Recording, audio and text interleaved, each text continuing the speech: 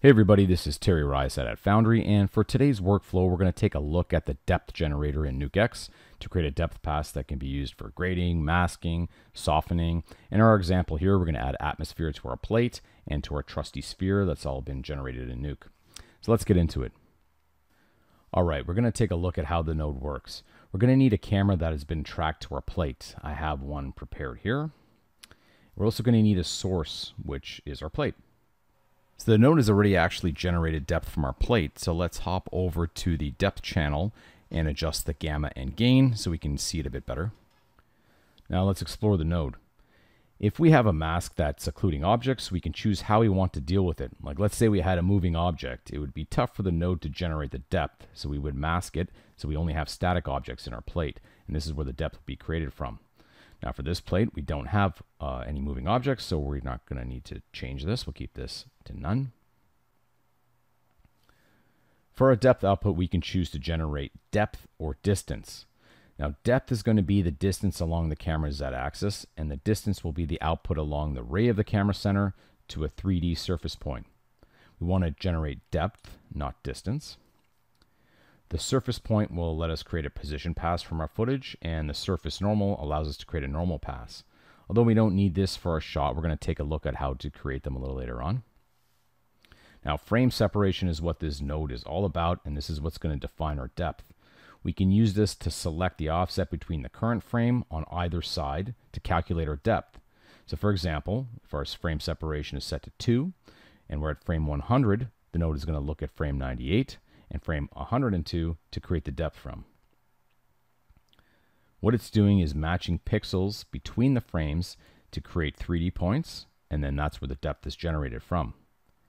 Having a higher frame separation gives a larger baseline for the camera, and it gives a more accurate depth result, but there's a trade-off. It can reduce the quality of the pixel matching and give us incorrect 3D points.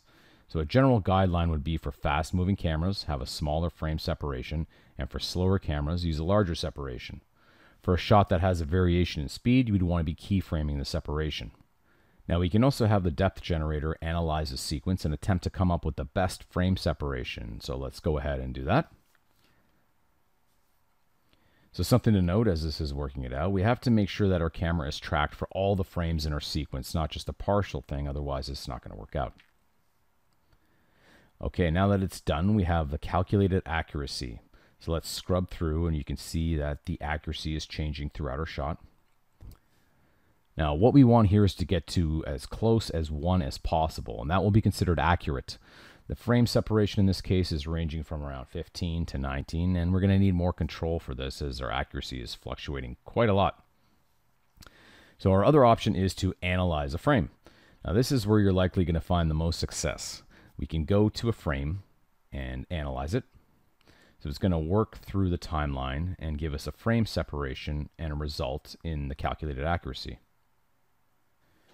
So from here, it's very important. I want to do a visual inspection of the shot and add any keyframes where I think they're needed. So I can either do this by analyzing a frame or by manually entering a frame separation value. It's a little easier in this case to add a frame separation value manually because the guesswork is taken out. I know the general value that things should be in. So I'm going to go and do this for a couple of frames here. Now, looking at the pass is only going to help me so much. I want to QC this against a plate. So what I'm going to do is shuffle out the depth. I'm going to then invert it. I'll add a grade node and use this on the mask to grade the plate. Let's choose a color for the plate, and then now we can adjust the grade of the depth. And I want to move throughout the shot and make sure I'm happy with the frame separation.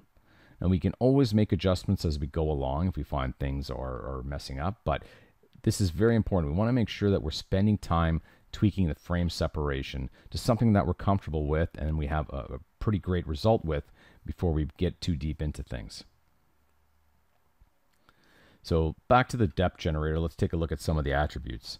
Under the depth generation section, we have depth detail. The default value is 0.5. So this is using half the resolution of the plate to create detail. A low value will speed up the process and deliver a smoother result, And a higher value will use a larger resolution to create the detail, and it's also going to pick up some very fine detail, but the process is going to be quite heavy. The normal detail is specific for the normal map, which we didn't generate. So let's move on to the next one. And if you think the depth is noisy in flat areas of the image, we can increase the noise value. This will tell the node to ignore noise in our footage when creating the depth. The higher value, the smoother the map, but you can see that things will get blended and we're going to lose detail. If we set it low, it'll concentrate on details and not worry if the map comes out noisy or not. So let's make sure we use this gently. You could also denoise your footage before using the depth generator to help with this. Strength defines how strong the pixel matching will be between frames. Default value is normally okay, but if some edges aren't fitting, like let's say in this trolley area, we can increase the strength to force match the details. Sharpness will help with object boundaries. We can go high to show clearer separation between objects. Smoothness will give a variable softness to the result. It's good to take a look at the edges here and use a balance of the sharpness and the smoothness. Now, this can be important or not so important in some cases. It depends what you're doing with the plate. The depth limit will clip the minimum and maximum values allowed inside of the depth map. So everything outside this range will be clipped and will be gone. You can also mark bad regions to show areas that are unclear or inexact from the calculation, and you can have a visual representation in the viewer. This plate is actually pretty good. Now that we've calculated the depth, we can see how we applied it in the script. So for our shot, we've added a 3D object as well as some atmosphere. So we want to know where to place this sphere in 3D space that's going to work with our depth pass. So we can do this by creating a displace card from the depth generator. You want to do this on a frame where the calculated accuracy is high. So this area looks good. And we're going to create a card. So now we have a reference for where to place our 3D objects.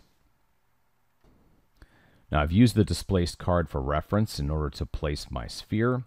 And built up the base color, the logo, then using a reflection shader and an HDRI along with the ray render so we have some reflections. And then an ambient occlusion shader and the ray render so it gets all contact shadows.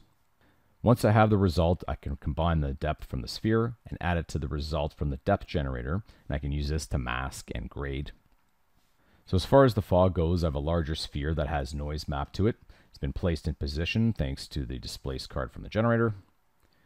The depth has been shuffled out from the sphere and combined with the output from the depth generator, and we're going to use this to grade the output and be used as a mask as well. So we're masking the noise here. So an additional grade node with some color that's also being used in the depth as a mask.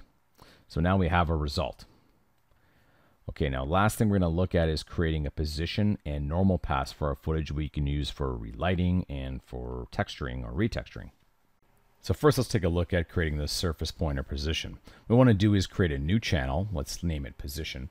And for the channels we want to create, we don't want RGB information. We want 3D, so we want to do X, Y, Z, and hit OK. So now, like that, we can go ahead and check our position. And now we have a position channel. So same thing for the surface normal. Let's just switch this back. We can go and create a new channel. Let's call this normal. And we also want X, Y, and Z information. Let's go ahead and inspect the channel. And now that we've enabled the normal channel, the normal detail will now give us feedback when we begin to use it.